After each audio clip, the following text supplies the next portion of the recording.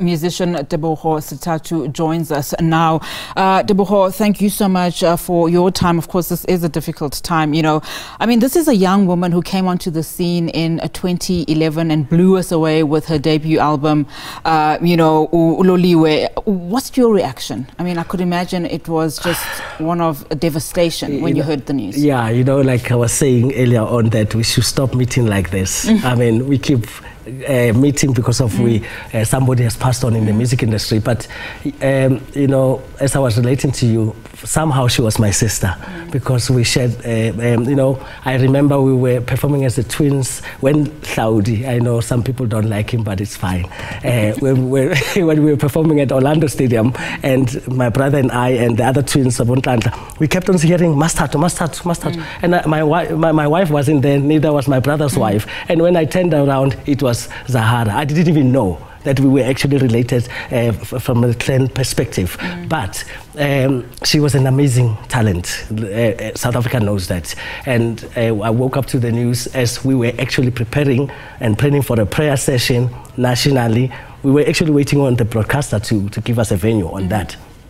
But be it as it may, it's a sad loss, untimely so. And for me, we were going to intercede to pray. I hear other people say, perhaps you should continue to pray. But we wanted to pray to stop her from dying. And now what would be the purpose of prayer? Because I believe, as a believer, when people die this young, it's not God's will. It's the devil stealing these beautiful young lives away from us. God doesn't kill. God blesses. I mean, as you said earlier, you know, you called her, or she was known, and a lot of people don't know that as Sithathu. A lot of people, of course, knew her fondly as Zahara. That was, of course, her stage name. I mean, this was a young soul, as you've also said, who's touched a lot of lives. I remember seeing one interview where she was actually asked by a podcaster, how would you want to be remembered? And she said, as the woman next door. I want, if somebody is even staying in a shack or in formal settlement, to refer to me as a woman next door. Even if you're staying in your mansion, refer me to as a woman next door, because my music ultimately is what I want to be remembered for. Absolutely. I mean, that is touching, and she had a lot to give, as you said. Yeah, absolutely. And I remember I visited her once at her house. She's always been, you know, she was a bubbly person, happy-to-go-lucky person, always happy, you know, and I probably sat in her house for about over an hour. It was the first time and the last time I actually visited a close proximity, but we shared that at least is how I would remember her, besides remembering her as my sister, my other sister, and a colleague in the music industry. But I always say, you know, this must raise the question again. And people will say, no, you're always talking politics. No. The questions I was referring to the last time, we still need to answer them in terms of royalties. I know this is not the time and moment, but guess what? After 3 months down the line, everybody goes on with their lives. Everybody has kind of forgotten what happened. So we need to make sure that people don't go and pass on in vain. That's all I'm saying. And I mean, you raised an important point, because this was a young woman who won 7 South African Music Awards for a solo act, something that wasn't seen in a long time, and in one night. She also went on to win many other, you know, local and international awards. So she meant something. Let's go back to when she first entered the scene. I mean, her sound was distinct. I remember a lot of people saying, you know, our South African India Arie, you know, with her guitar.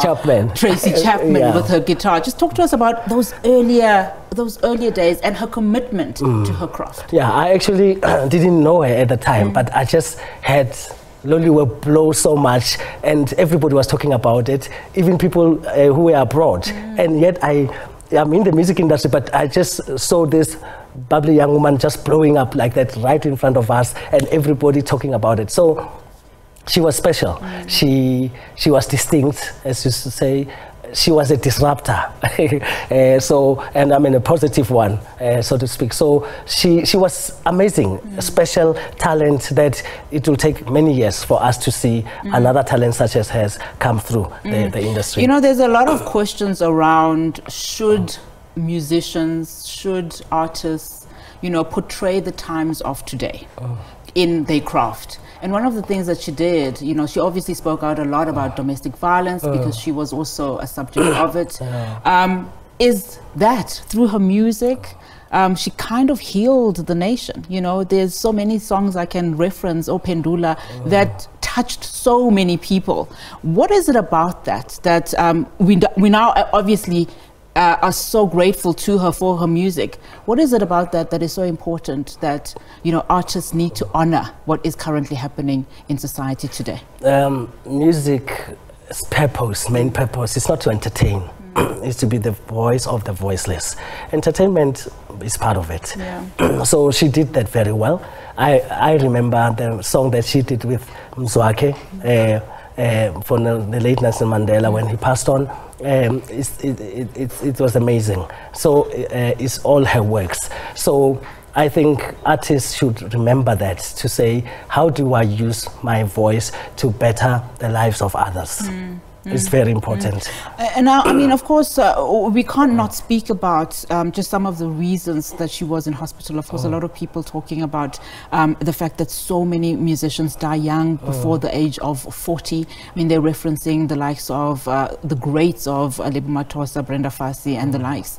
She died of after battling with substance abuse and so forth. We've heard of alcohol and so on. How is it important? How much is it important that we speak about things like that? Of course, sometimes the timing may not be perfect, but this is probably a time also to reference the lessons in terms of the life of a person. Absolutely. I think there's no better time to talk about these things. They may be difficult to talk about, but they are the truth, and we need to confront them and deal with them. The issues about royalties, the issues about drugs and substance abuse, the issues about GBV. Look, I was just listening to the radio. There's a report that just came out. There's more than 100 shebeens and taverns in Diepsloot. It's one of the highest crime spots in Gauteng. The report says alcohol and drugs substances are a big influencer to why there's so much high rate of crime. So we need to deal with these things. Artists need to be supported. It's a very difficult industry to be in, and nobody should be judged. Like, she was going through a lot, and she battled with that. So all she needed was that support, and unfortunately, a little too late. And that is why when I even proposed a prayer, I said, guys, as industry, we always come back and say condolences, sorry. But then 3 months down the line, we've forgotten. So one of our friends in the industry had posted on Facebook to say, let's pray for Zahara as a nation. I said, that's an announcement. Good. But in me, it has ignited an important thing. Announcing a prayer and praying are two different things. So let's pray. We were planning, as I was saying, a prayer to intercede. So I'm saying drugs and substance abuse are a big issue, just as much as GBV. But they're not being taken seriously enough. We need to deal with it. Look at our young people across the nation, how they become zombies because of nyaupe and all the other substances. So we need to deal with that. So, Sports, Arts and Culture Minister Zizi also obviously offering his condolences and saying that government had been assisting the family for some time in as far as, Zahara is concerned in terms of her illness and her being in hospital. What role should the ministry play in as far as this department is concerned, particularly where musicians are concerned? In fact, in the whole space, I know they came under fire, particularly during COVID time, but what role do you think is the ministry for? The ministry should not be reactive. And I also want to say, unfortunately, we just missed it. We were reactive. We always are as industry. So this is not a time to point fingers at anybody. However, I think they can be much more proactive. The previous minister was under fire for being called Minister of Condolences. I hope Zizi doesn't want to be remembered as such. So he should be much more proactively involved, and perhaps the timing to be more involved and engaged before the problems escalate to a level where we actually somebody can pay the ultimate price. However, we need to work together.